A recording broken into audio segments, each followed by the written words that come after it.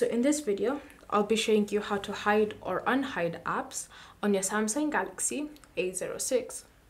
So begin by opening the Settings app, and in Settings, you want to scroll and select the option Home Screen.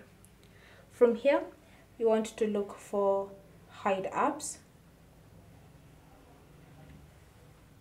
on Home and App Screen and tap on it. Then from here, you should see your apps list. So all you need to do is simply go and select an app.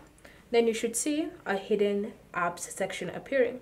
So this section shows which apps that you've chosen to hide. So currently I've chosen to hide that game. And you can just scroll through the list and choose other apps that you want to hide. So once you've selected all your apps, you want to tap on Done to save the changes. So now you can go back to your Home on App screen, and you should find you can no longer see the apps listed, so they've been hidden. But if you want to unhide apps, then go back to Settings, Home Screen, Hide Apps on Home and App Screens.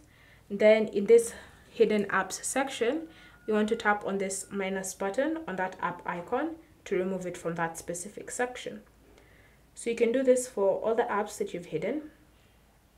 And once you've done that, you want to tap on Done to save the changes. So now you'll notice the apps have been returned onto the home screen or to the app screen. Thank you for watching. If you have any questions or comments, leave them down below and we'll get back to you.